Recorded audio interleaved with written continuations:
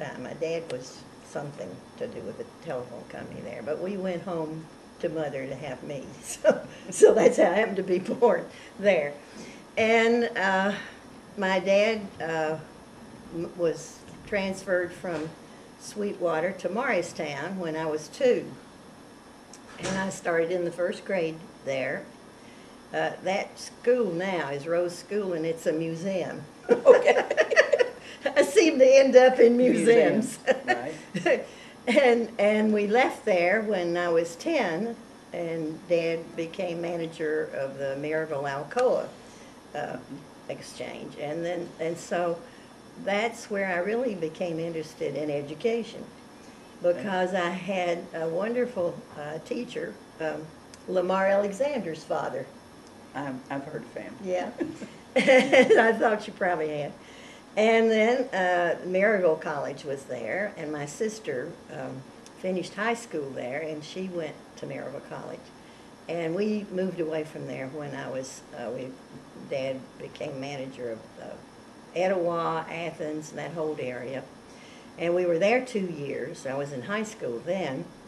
And then they transferred him back to Morristown because they made that a district office. So he became plant manager, and I went back there. So I graduated from Morristown High School, and then went on to Maryville College. I didn't want to go to college.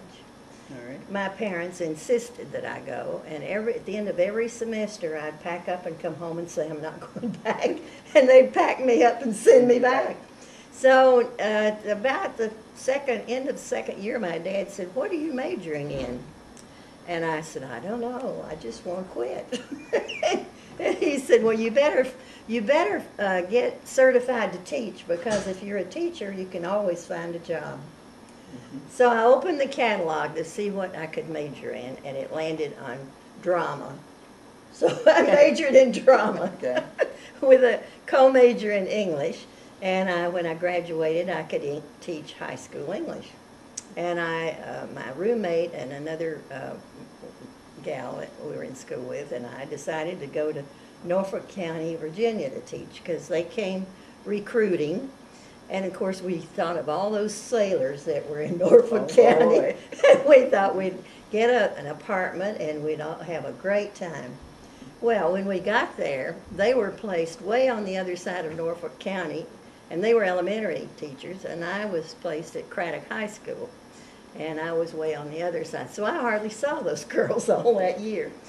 I really did like teaching, but I didn't know what to do. I didn't know anything about teaching reading, and most of the kids that I had were kids of Navy, from the Navy Yards.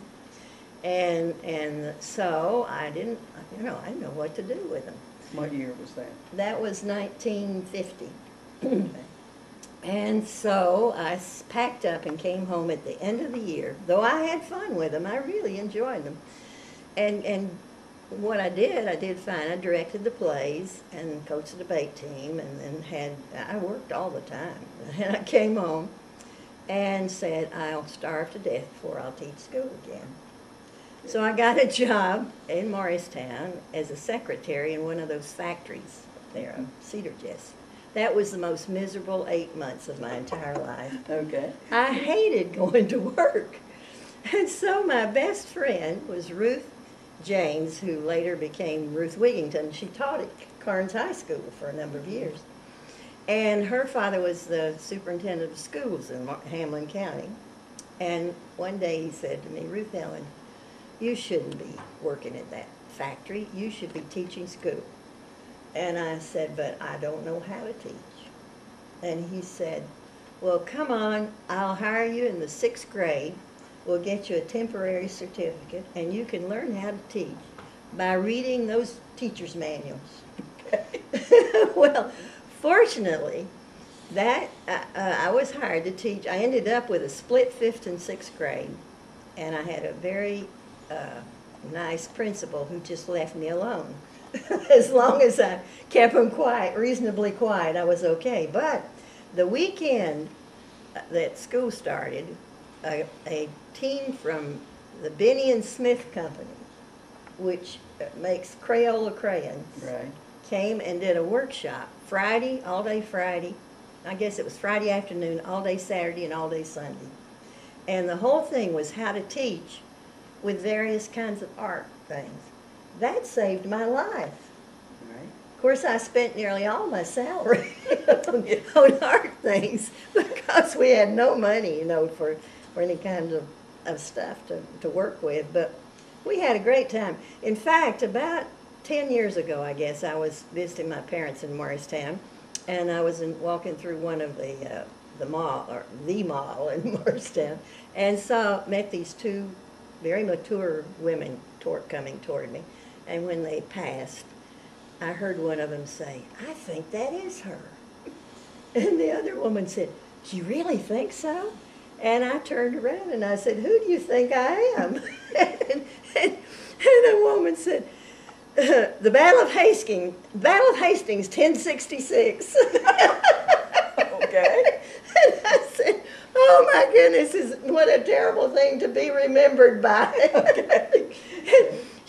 I said, "What did I do that made you remember that?" And she said, "Don't you remember how we made these soldiers out of paper mache and we fought the Battle of Hastings?" Okay.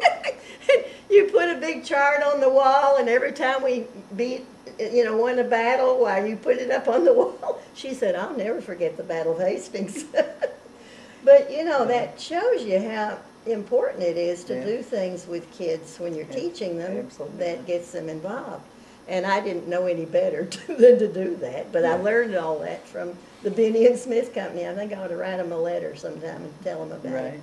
Anyway, that was the year that made a teacher out of me, because I really enjoyed working with those kids. But I had the 12, I guess, of the best fifth graders, and I had 38. So the rest of them were the lower sixth graders, Right. and they were picked that way, Right. assuming that they'd be about on the same level. Right. Well, Never works. never works. So the fifth graders helped me teach the sixth graders. Okay. But it was a good year for me. And so Charlie Ross was the principal of Rose School, where I had started out in first grade. And his brother-in-law and I started out in first grade together. And he was teaching in Morristown.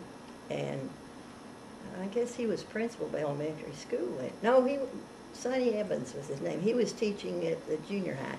And he said, "Why don't you come on into the city system? Charlie's looking for a sixth grade teacher for Rose School, and he's a good principal." I didn't know Charlie, but I knew his wife.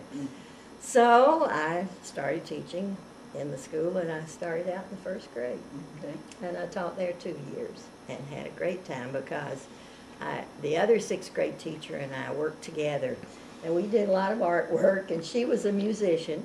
She played the piano, and we had an operetta. I directed the drama, and she did the music. It was great. And so then Charlie was promoted, quotes, I always hate that, to the high school principal. So he said, "Well, why don't you come, you've learned how to teach reading now, why don't you come on and teach high school English again?" So I did, and I taught high school English in Morristown High for 4 years. Okay. But I never really felt that I knew how to teach reading to high school kids. A lot of it I just learned by, guesswork. In fact, you may have heard of the language experience approach. Right. Well, I did that with a lot of those kids. Mm-hmm. They'd come in, all excited about the football game, and I would say, "Well, let's see, why are you so excited about this?" And I'd write the things they said on the board. And it was so funny the first time I did that, because I saw one of the boys lean over, "Yeah, I did say that." It began to make sense to, and so that's how mostly I taught those high school boys who just never had, they never tried really to learn to read, but I really had a good time doing that, and I directed the plays. My last year, my 4th year there, I did the senior play, and we did Our Town. And I have seen it many times since then, and I'll declare to you, none of them have ever been as good as the The one you we all did. Yeah, I It was great. understand that. Yeah, it was really great. And that class that I started with in the 9th grade, and then I was one of their sponsors, 9th, 10th, 11th, and 12th, had their 50th reunion this last summer, and they invited me to come. And it was wonderful. I I can just had the imagine. biggest time with those kids, really. I couldn't Yeah. believe, I had only seen, one or two of them in the 50 years because I just, a lot of them have left Morristown, but a lot of them came back for that, and it was really fun.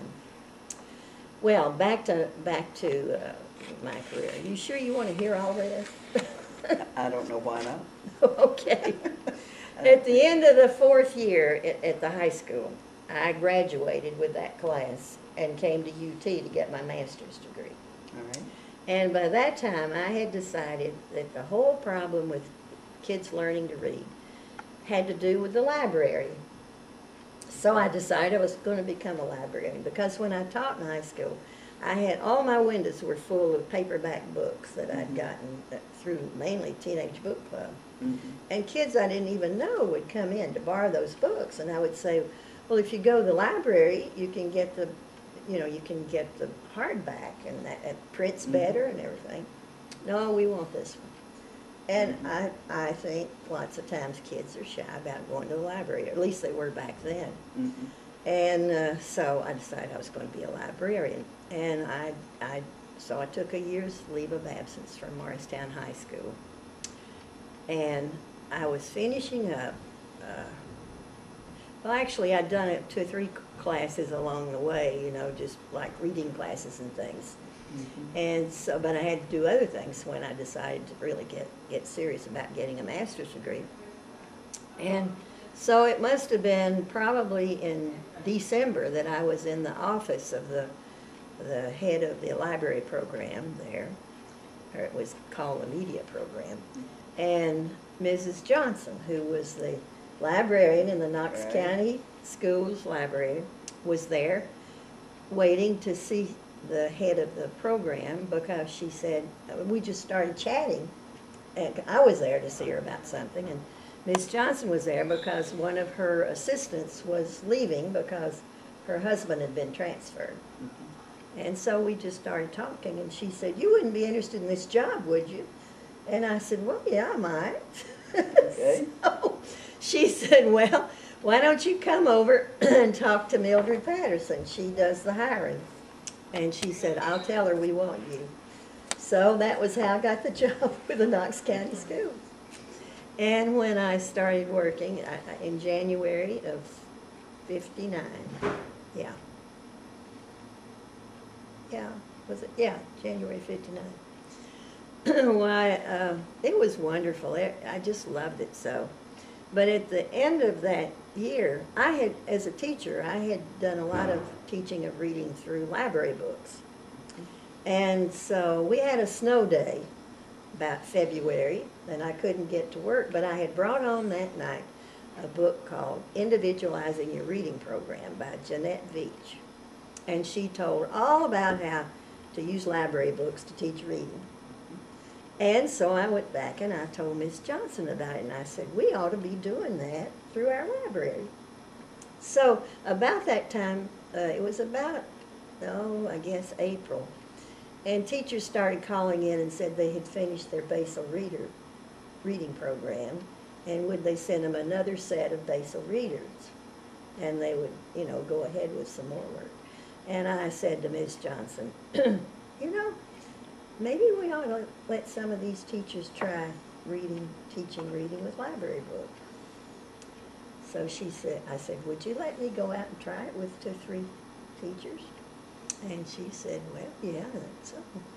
So I did it according to Jeanette Veach, in Individualizing Your Reading Program. And there must have been about 5 or 6 that I did this with. And the word got around about it. And when school started in the fall, teachers started calling in and wanted to know if I couldn't come and help them teach reading with library books. Who else was in central office? Okay, hang on. Okay. Okay. Okay. So you came in as Miss Johnson's Assistant. assistant. Right. And And then that it- was January. And then very soon I said, teachers would just call in and say, would you send me 30 books? That they Right. could get 30 That's a what we week, could yeah. get per classroom. And I would say, well, what are you studying now? Would you like to have some books to use with what you're studying? Oh, well, I hadn't thought about that. Well, yeah, well, we're studying Russia, you know. So I started putting things in like that. And that's where people began to recognize that I probably could help them a little bit. Mhm. And then, as I say, when April came, why, then they, one or two, I guess there were 4 or 5 of them who said, yeah, they'd like to try an individualized reading program. And so then Miss Dole found out about all this. You know, she knew what was going on in Everything. the schools. Oh, yeah. Yeah, she really Yeah. did. And so she said, well, Ruthie, that's what she called me. Ruthie, I think we ought to put you on the administrative staff and call you a materials consultant. Okay. Well, I thought that's pretty hot stuff. Absolutely. Right. So then several teachers asked me if I would help them to do some of that. Well, I wasn't sure I wanted to go really county-wide on this, because you have to be a good organizer Right. to do, Absolutely. you know that. You know, there are certain things, a lot of teachers really do need the basal reader and that guidebook That's that right. tells them when to turn the page. And I don't think they have any business getting out of that basal reader if they can't handle it otherwise.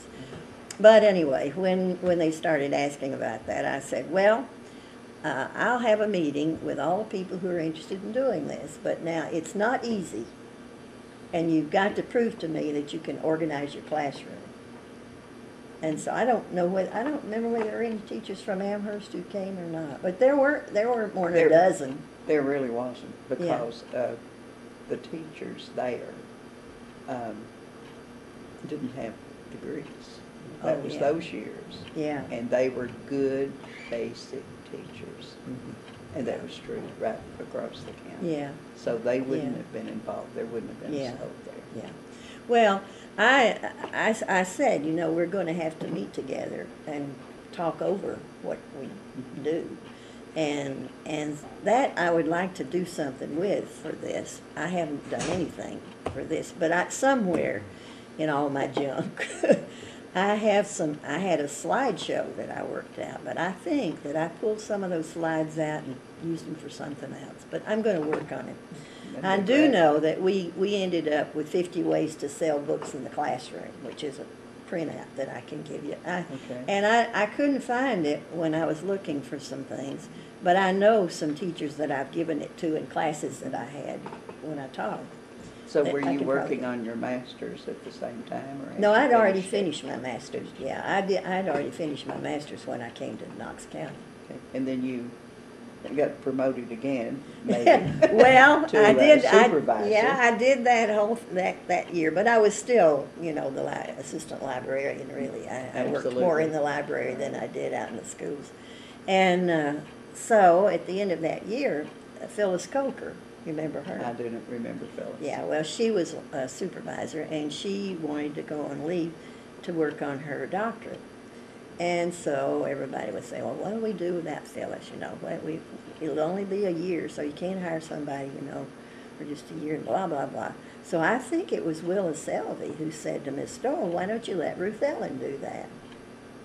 And so they went back and forth, and I think Maddie Campen wanted to do it. Do you remember Maddie Campen? Maddie just died. That's what somebody told me, yeah. She was in her 90s. Well, I would have said so, yeah. So anyway, Miss Doyle called me in one day, and she said, well, what do you think? She would jokingly call Phyllis Coker Phyllis. Okay. She was, what do you think, Ruthie, what do you think about taking over Phyllis's job? I said, Miss Doyle, I don't want to be a snoopervisor. She said, I said, I'm not even qualified, you know, I'm not certified. I don't have a certification. Oh, we can take care of that, she said. Yeah. So I said, well, I really like what I'm doing. And she said, well, but she said, what you are doing is what a good supervisor ought to do. So I said, well, okay.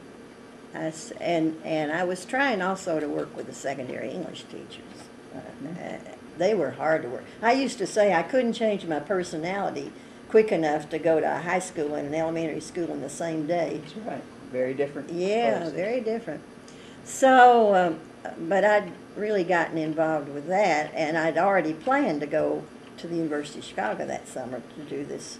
They used to have this 4-week workshop in reading that William S. Gray and Helen Robinson and all those big names in reading ran. And I had wanted to go ever since I got interested in teaching reading. So I said, well, I wanted to do this because I was working 11 months. I was off the month of July, and that was when they had this thing. So I said there ought to be some kind of a handbook for these high school English teachers. They don't really know what to do. So that's where I wrote this, and I tell about it here.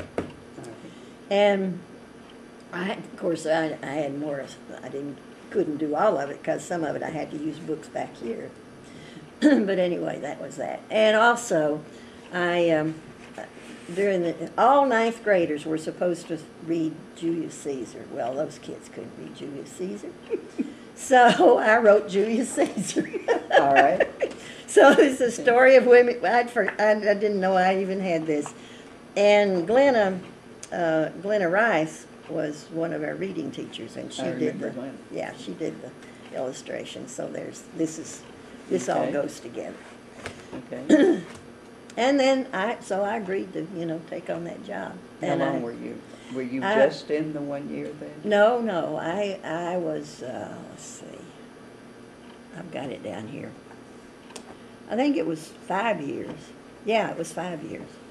Did Phyllis come back, or? She came back. No, Phyllis didn't come back. She went to Chattanooga. Okay. But She was may have gone come a- back a year. I'm not sure. But she went from here to Chattanooga. Yeah. So, were you an elementary supervisor? Well, there I for was 5 the years? language arts reading supervisor. Yeah. Language arts. At first, I was just part-time secondary English, and then generally elementary. Well, that was too much. And so Willa Selby was really a specialist in early childhood. I wasn't. I'd never taught first grade, even though I had done some work in first grade, with my library work, and I didn't feel too good about that. So anyway, we divided it up, and I became K through 12 reading language arts supervisor, and then Willa was early childhood supervisor. And wasn't there some? I guess Beecher was. Yes. Beecher had come into the central Right. office then. Yeah, he came in. And Yeah, he must have worked with. He must have been in about 1960, Yeah. 61. Yeah, I guess that's right. So, anyway, the last year I just worked with reading language arts, but those other years one year we divided it so that Willa had certain areas in the county, and I had certain areas. Yeah, that's the way it worked, I think. Every year they changed it. Absolutely. And you just went on doing the same thing you'd Right. always done. That's about it, right? Just about, yeah. So, I guess after about 6 or 7 years of that, I decided that I didn't know enough to do the job. I needed to go on for an advanced degree. And by that time, I was so deeply into all this, I knew I was going to spend the rest of my life at it. So, Mhm. And also, I liked teaching more than I did supervising. And so I decided I would go on for an advanced degree. And I looked over University of Chicago that summer thinking I might go there, but I really didn't like it that much.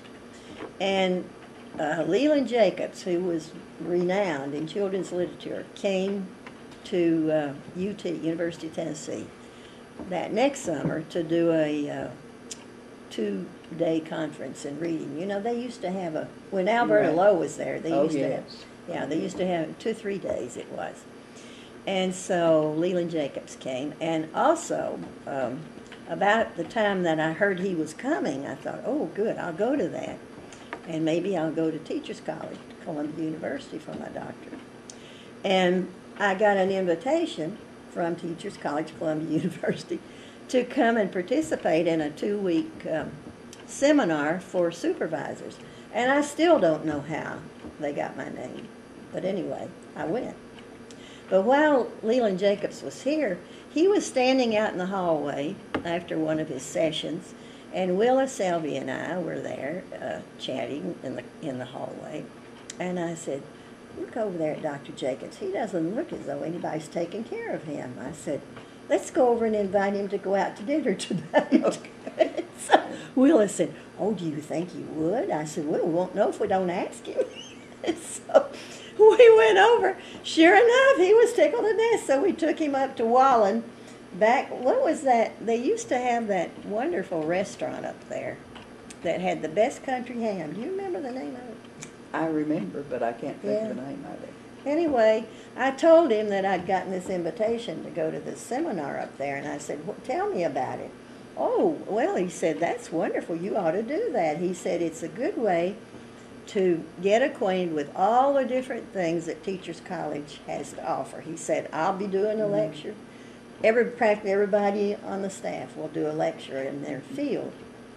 And so you should come and get acquainted. And I said, well, I've been thinking about starting a doctorate. Oh, well, he said, come in and talk to me while you're up there, and I'll be glad to talk with you about it. So I did. Well, Leland Jacobs could sell refrigerators in Iceland. I mean, I said to him, I'm not sure I want to pursue this. And he said, well, I said, I've been to Peabody. I went over there to a couple of sessions. And I went to the University of Chicago, and I said, I'm conscientious about my job, but I don't know whether I want to spend, that's hard work. Mm-hmm. Well, he's a big old fat guy. You didn't happen to go to that thing? But I remember him from somewhere, so Yeah. maybe I was there. Well, he reared back, and he's big wide lips and a big fat guy, and he said, well, I'll tell you, anywhere you go to get a doctor's degree, you have to jump through a lot of hoops. But he says, here at TC, we don't pinch your bottom when you jump. Okay. Okay. I said, well, sounds okay to me. So I said, count me in. So I came back and taught that, worked that next year. And I went then up, I went to that summer seminar too. Mm-hmm. And that really sold me because I met all these different people that I knew I'd be working with. So that's how I happened to get my doctor's degree. Mm-hmm. And while I was at this time, the big buzzword in reading and language arts was linguistics. Okay. Remember how everybody yeah. went crazy over linguistics. So I thought, well, I ought to find out more about this. So I went over to the English department and got into a class in linguistics taught by Robert Allen. Well, I just practically swooned every night because I had taught grammar, of course, in the 6th grade. And then when I went to high school, I got some of those same kids in my 9th grade English classes. Mm-hmm. And the ones who learned grammar in the 6th grade still knew it, but the ones who didn't still didn't know it. Right. And I hated teaching grammar. And the way he described it, I said, it makes so much sense to me. And I would like to teach a class of kids the way you teach. Well, of course, everybody in the class says, that Southern lady is she's just pulling her Southernness on that professor, because everybody was utterly confused because he had a whole different way of looking at how you teach grammar. It was mostly to listen to how kids talked and how they used their language, and to take that and help them to see how their language is put together, the whole structure of language, rather than teaching them the parts of speech and how to diagram a sentence and all that sort of thing. Well, I just thought I've got to teach this to some kids. So before I left, I was there a full year, and I had finished all my coursework by that time, except 3 classes I think I still had to take, and then of course I had to do the dissertation.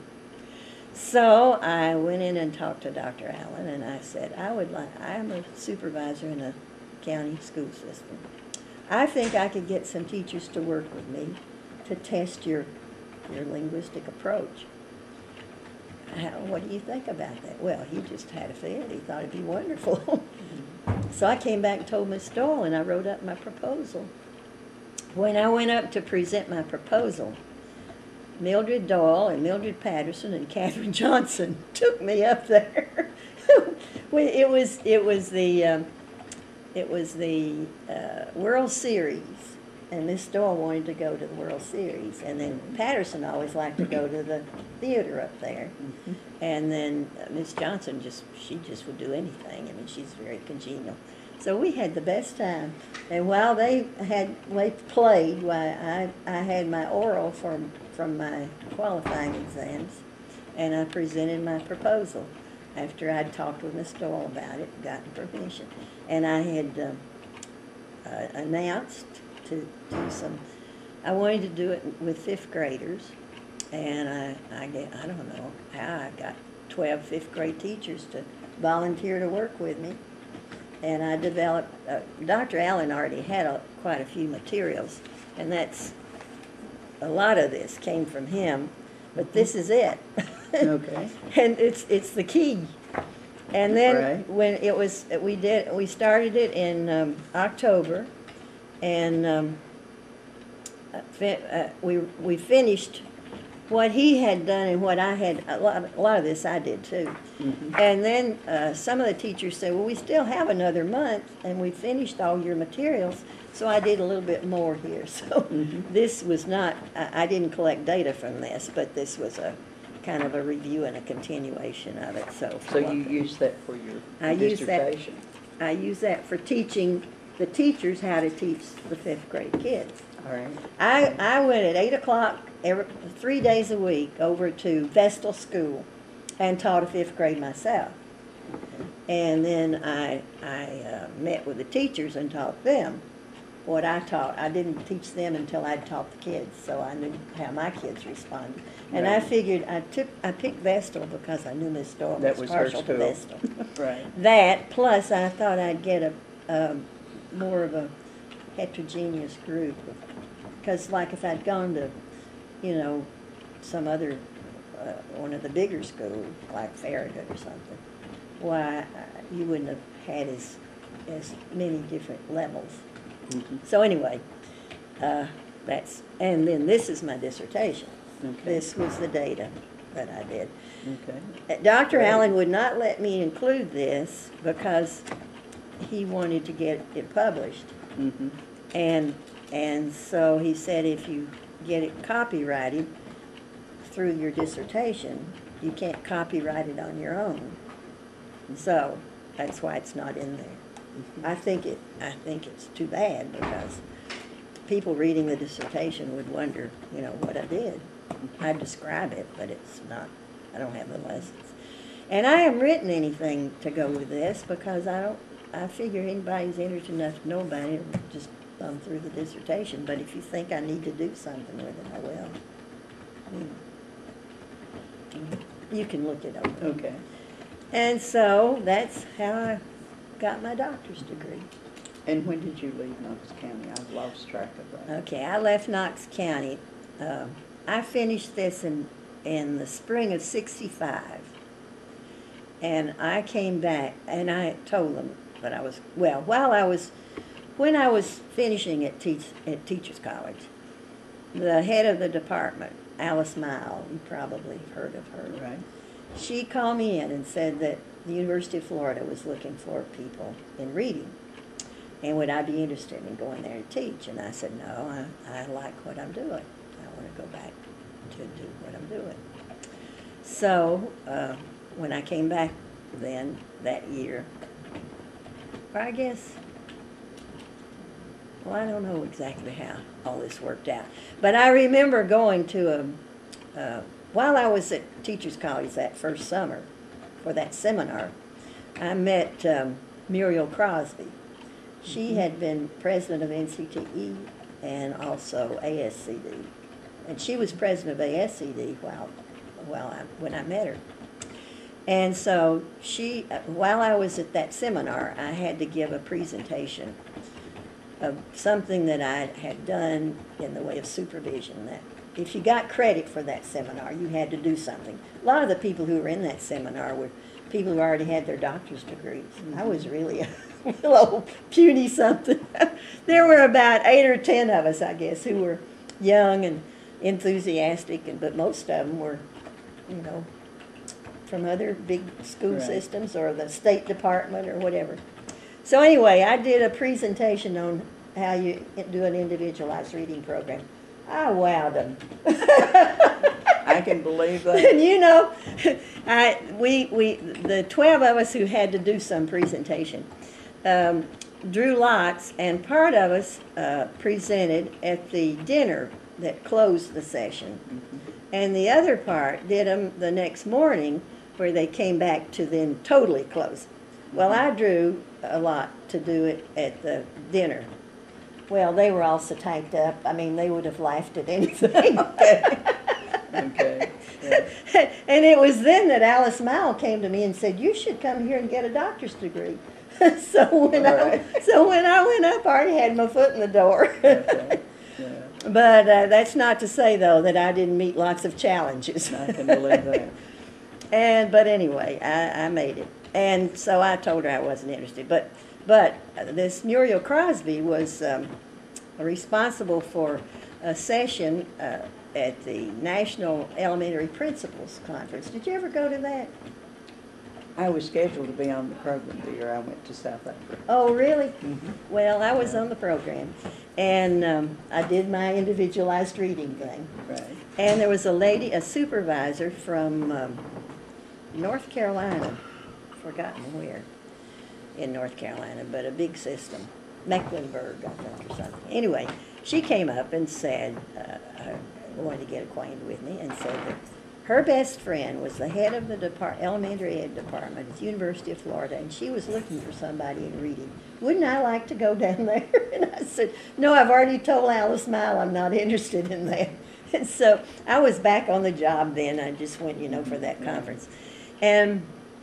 But I got a call about 2 weeks after that from the head of the department down at the University of Florida saying that her friend had heard me speak at the National Elementary Principals Conference. And wouldn't I be interested in coming down there to teach? And I said, I don't think so. But at that time, and you'll remember this, federal funds were coming in. And I was ending up having to write grant proposals instead of going out and working with the teachers. And I was not liking that at all. And then I knew the next year we were supposed to adopt basal reading materials. And already they'd been saying, well, Ruthie, you'll be responsible for that. And I knew right then I was not going to be working with teachers. I was going to be sitting in my office working at the desk. Right. And so my job was not as to me, as challenging or as inviting, I guess, as it had been.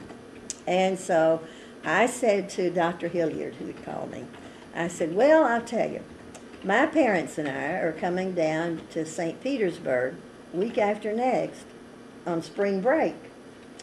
And I said, how about if I just stop and let's look each other over? Well, she said, that's fair enough. Well, really, the reason I wanted to go is that Kimball Wiles was the dean. And Kimball Wiles' book on supervision had saved the day for me when I took that job. And I thought, and I had heard him speak at ASCD, and I thought, I'll get to meet Kimball Wiles. And the other person I wanted to meet was Evelyn Wenzel. She taught children's literature at Florida. But I particularly wanted to meet Kimball Wiles. So I thought, well, this is a good way to get to meet him. Right. So Mom and Dad and I went trucking down there to St. Pete. We stopped and spent the night in Gainesville. And on Good Friday, I interviewed for this job. And I met all of them. The other one that was really well known was Art Combs. He was president of ASCD one year. And another one was Bill Alexander. He was president. That college had more ex-presidents of ASCD of any other university, even TC. Did you ever meet Mike Nunnery there? Oh, yeah. You know, he was my major professor. Oh, really? On my master's degree. Is that right? Yeah, yeah. He was superb. Oh, yeah. We were glad to get him. He came, let's see, well, in fact, I interviewed him for the job when he came down, and he came about 3 years, I guess, after I came down there. He's still there. He's had a lot of health problems, but... I really should contact him. Oh, well, listen, when I go down, I'll call him and tell him that I've seen you. I will, yeah. Yeah. Yeah. Well, my name was Benny Davis, just like Well, you I said. know. Yeah, I couldn't remember. I had it written down, but I couldn't pronounce it. Miss Doyle never called me anything else Yeah. besides Benny Davis. Yeah, The full name. Like Well, Ruth when I called her, you the one who answered? Yes. Right. Yeah, I said Benny Davis, and I thought, well, that's not really her name now. But he knew who Yeah. he knew who I meant. So how long were you at the University of Florida then? 25 and a half years. Wow. Okay. Yeah. But that interview with Kimball Wiles was something. His wife, he was killed a year and a half after I went there. It was a real sad thing. He was killed in an automobile accident. Yeah. But his wife is now 93 years old, and I just talked to her on the phone the day before yesterday. She calls me about every other week. We're good friends, but that interview was something else. Did you ever see him? I don't think so. He was a wonderful speaker, and you just felt as though he was talking directly to you. And so I remember going in and saying, I don't know if I even should even tell her. We're still talking. Are you taking my picture while we're doing it? Right. Oh, heavens. But I sauntered in there, you know. I didn't have any intention of taking that job. I just wanted to see what they were doing. And so I sat down, and he said, well, I understand you want to teach at the University of Florida. And I said, well, yeah, maybe. And he said, well, I said, I really just stopped for us to look each other over. I said I was coming down anyway, and Pauline Hilliard called me. I said, I'm very happy in my job that I have now, but I said, someday I want to go into college teaching, and maybe this is the time. I don't know.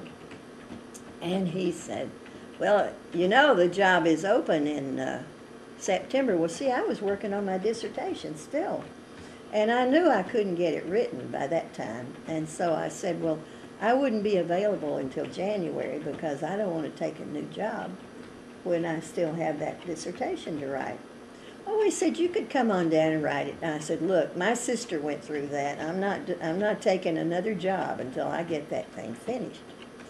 And he said, well, why would you want to come to the University of Florida? And I said, well, I've read your book on supervision, and if you operate like that book sounds, I said, I have an equal amount of experience with elementary and secondary. And I think the biggest problem in education is that elementary and secondary teachers never talk to each other. And according to your book, you say that they ought to work together. And I said, if you operate that way here, this is probably the only college of education that I'd even be interested in. Well, I was sitting there, he was sitting in his desk. He leaned over and took my arm. He says, lady, you can come here anytime you want to. That just floored me. I didn't know what to do. You know, I thought to myself when I got out of there, you're crazy. What in the world? But I was honest, you know. I wasn't just fooling around. I was serious. So anyway. Well, I got let the me job. ask you this. Now, you just had the one sister. Yeah. Mm-hmm.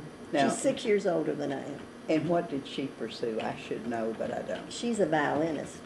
That's right. Yeah, she was That's music. right. She got her master's degree at Eastman School of Music and her doctorate at Florida State in music ed. Okay. And she taught at Eastman School of Music after that, about 8 years, I think. But it was too cold. She Okay. she couldn't take the winters. So anyway, Well, what have you done since you retired? well, since I retired, I say here, currently Dr. Cruz enjoys gardening and exploring the mountains in Tennessee in the summer and doing volunteer work and beachcombing in Florida the rest of the year when she's not traveling elsewhere. Okay. Now, you notice I wrote that June 008. Right. You can turn that off because we're out of my profession. Okay, stop it, because I Yeah. wanted to, Okay, he's good at fixing I can things. edit it out later. Yeah, I well, swear. But well, what happened is that your battery's still okay? Oh, yeah. I met Mildred Doyle when I came in to be interviewed for the job that I'd already accepted. Right. And we just clicked right away, but then that was the way Miss Doyle was. She was a very outgoing, very friendly, kind, thoughtful person. And I would see her in the building. She'd come down to the library every once in a while. And when she found out that I was telling teachers that they ought to get some books that had to do with their curriculum, I don't know where she found out about that. She said, "Ruthie, how would you like to go out and visit a school with me?" I said, "I'd just love to, Miss Doyle, if Miss Johnson thinks it's okay." Oh, Miss Johnson, of course, said it was okay. Miss Johnson was wonderful to work with I know. and for. I She know. really was a fantastic person. And so I went out with Miss Doyle to a school. I don't remember which one. It might have been Vestal, I'm not sure, because she liked to go to Vestal.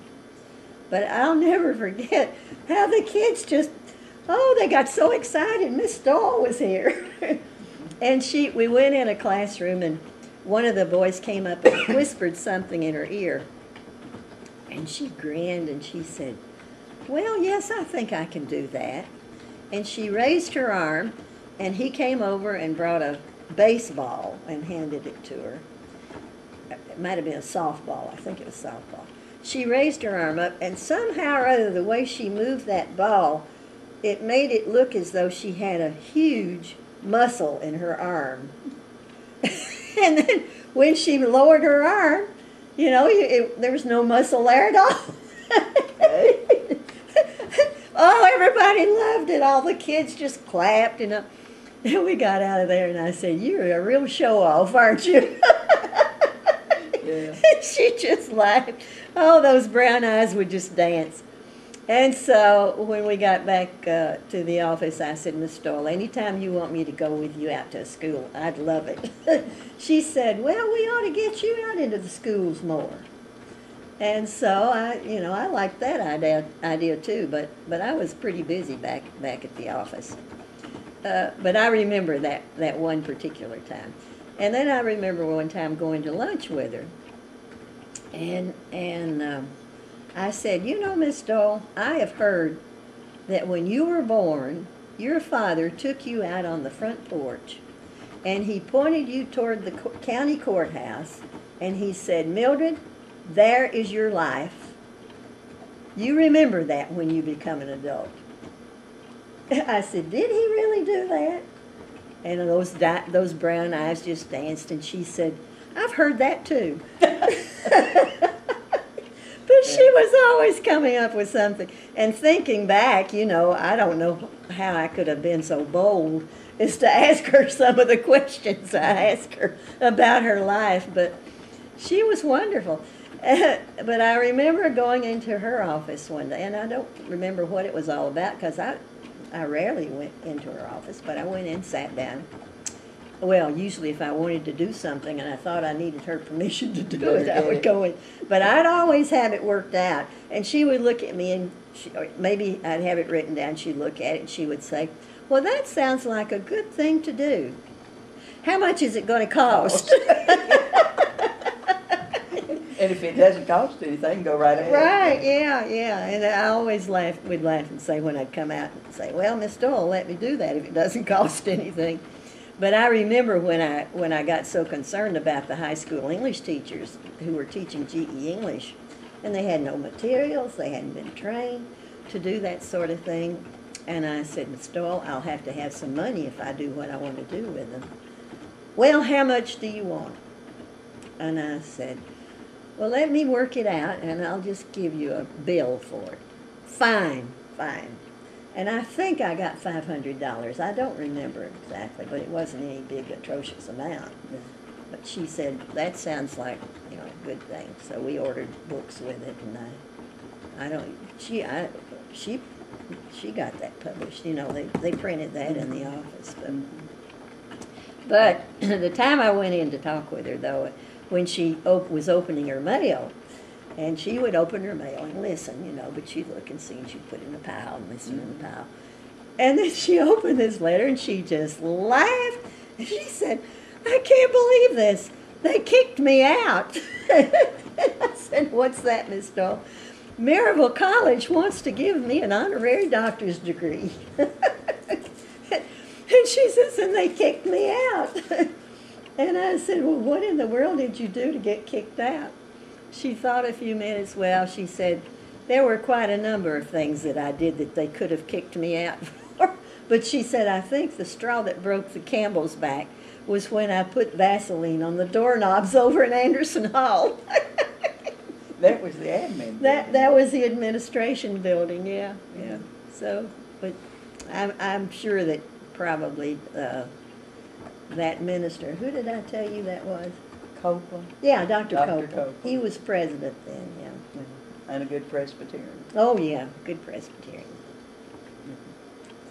So I remember when they went with me, or I went with them up to New York for me to present my dissertation proposal and to have the oral on my quals. When we were coming home, she says, Ruthie, wouldn't you like to drive a big Cadillac? I said, Miss Doyle, I'd be afraid to drive a big Cadillac after driving a Chevrolet for all these years. Yeah. Oh, come on, she said, give it a try. So I did, and I'll tell you, I almost bought one when I one time thought I might have enough money to pay for one. I drove the Cadillac Miss Doyle had, Miss Patterson, or Miss Patterson. Oh, She had, I think Miss Patterson she had a big something, could have been a Buick. Yeah. But it was I don't know enormous. what. Yeah. And Yeah. But they're wonderful. Yeah. I remember I drove Oldsmobiles for a long time, and when I went in to get one, the guy that I bought all of them from said to me, I think you ought to buy a Cadillac. He said, I think you can afford a Cadillac. I said, well, maybe I can afford it, but I don't want to create an image of one who can afford it. But it was a nice car. And I know several times I went to lunch with her, and of course everybody always swarmed around her. And some of them, they'd walk away and she'd make some crack about them. Oh, yeah. Most of them were politicians, but she could hold her own with any of them. And they respected her, too. Now, we've tried to recall some of her favorite stories she told. Oh, yeah. I don't know whether you remember any or not. I really don't. I might, if I think of any, I'll give you a call, yeah. Well, since this isn't going to be on the tape, I'll tell you the one that just cracked me up. Okay, let's see if I She and Beecher were walking from the Hill Avenue up to the courthouse. Yeah. And they passed a man that was the representative down in Nashville. I guess he's in the House of Representatives. Mhm. And he stopped and said, Miss Doyle, I appreciate your support. I really do. I won't forget that. And off he went. And Beecher said, Miss Doyle, are you supporting that man? And she said, well, Beecher, I am. And she said, Beecher said, Miss Doyle, you know he is one sorry son of a bitch. And she said, Will Beecher. I do know that. But he's our son of a bitch. Well, that makes sense, yeah. And the other one, I can't tell him like she told him, but, Oh, yeah. and Beecher told me about, again, somewhere they had bumped into another politician on Yeah. the street. Of course, everybody knew her. Oh, yeah. And they were talking, walked on, and she said, Beecher, I'll tell you something. He is one GD, prismatic son of a bitch. And Beecher said, well, Miss Doyle, I understand the GD, and I understand the son of a bitch, but what do you mean prismatic? She said, Beecher, he's the son of a bitch any way you look at it. Well, I remember having lunch with her one day. I think I told you this when we were together the last time. Yeah. We were over at the Regas, and Max Friedman came over Okay. and patted her on the shoulders, you know, and carried on over. And she carried on with him, too. And he, excuse me, he walked away, and she's, goddamn son of a bitch. Yeah, she's notorious for it. Yeah. I said, Miss Doyle, how can you be that way? And she says, what do you mean, Ruthie? I said, well, my gosh, anybody seeing you would think you were first cousins or something. Well, that would even make him a bigger son of a bitch, she said. Oh, no, she was a politician. Oh, she and a was. good one. She was. And she just had a wicked sense of humor. Oh, she did. She said every time that she saw Fred Berry, that Yeah. he couldn't fool her. That he was measuring her up for a coffin every time he looked at her. You know? Yeah. Oh, my words. Yeah, and of course the story was told about Miss Patterson was trying to get her, you know, that they should make whatever arrangements that they wanted for their own funeral. Yeah. And Miss Doyle, they got to the songs, and they weren't the hymns. I somewhere I've got it written down. But one of the ones Miss Doyle said, Miss Patterson said, now, Miss Doyle, what do you want sung last?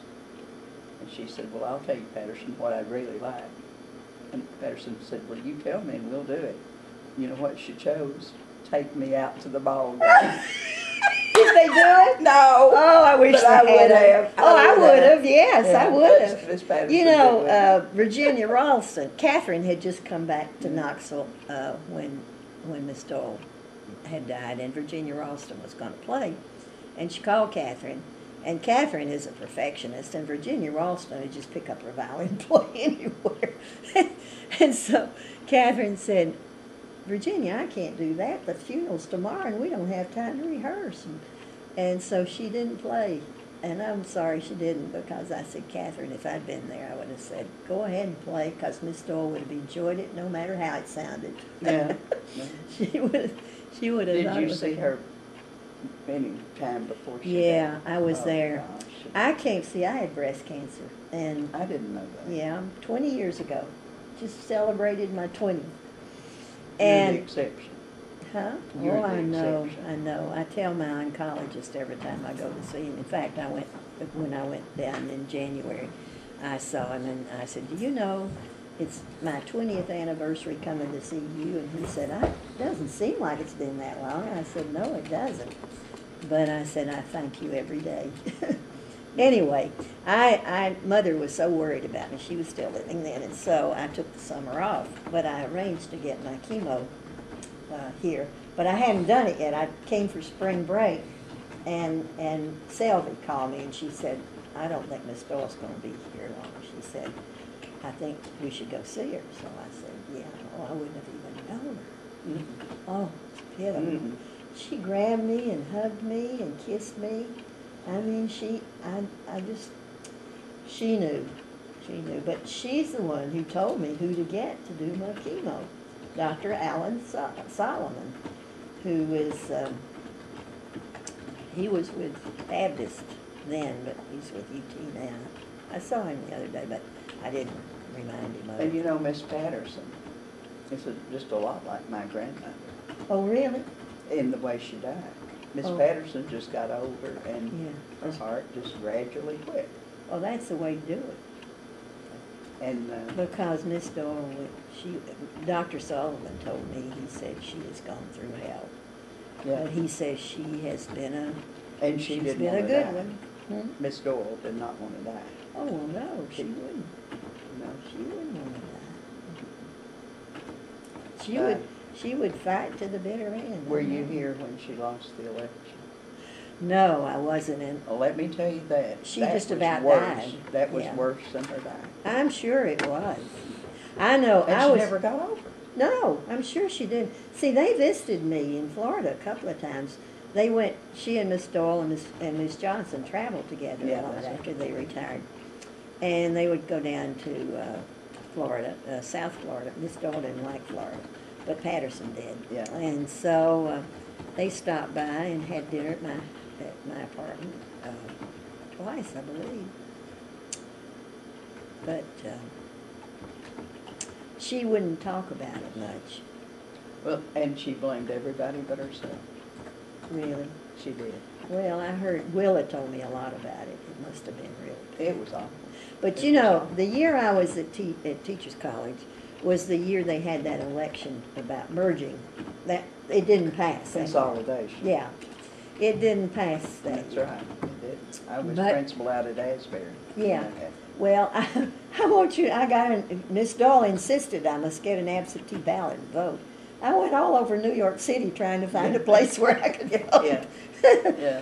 But we got to go, haven't we? Yeah, They're they're gonna gonna- run you out. Unfortunately, on Friday we have to leave. Yeah. Well. Pretty shortly. Oh, I've just loved it. I have